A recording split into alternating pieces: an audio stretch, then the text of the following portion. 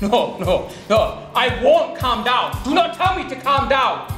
No, I never have space on the pissing shoe rack because of your freaking heels. You're always on your phone when we're out together, and the amount of freaking kale in our fridge is really starting to piss me off.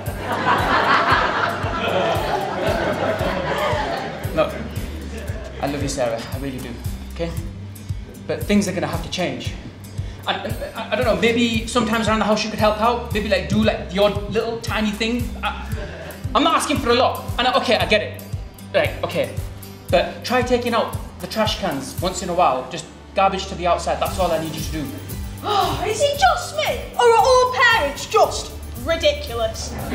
Seriously, they baffle me. But I've got a plan. And it works. And this is my guide to surviving proper rubbish parents. It's not easy being the ugly stepsister, you know. Everybody always feels so sorry for poor little Cinderella. And what about me? Don't I deserve some sympathy too? Did the prince ever dance with me at the ball? Does my fairy godmother ever show up with a magic wand? Not on your life.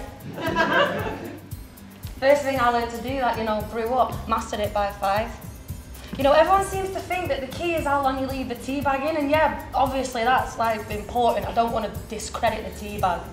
But the real skill is knowing what mug someone wants. Honest, it's the first thing you see before you even think about taking a sip. I've actually got this, like a superpower, just knowing. You know how someone takes the tea and what cup they want? My mum is your bog standard, white ceramic, get it in me, get on with it, no fucking about, never put a fancy bit of china in front of my mum.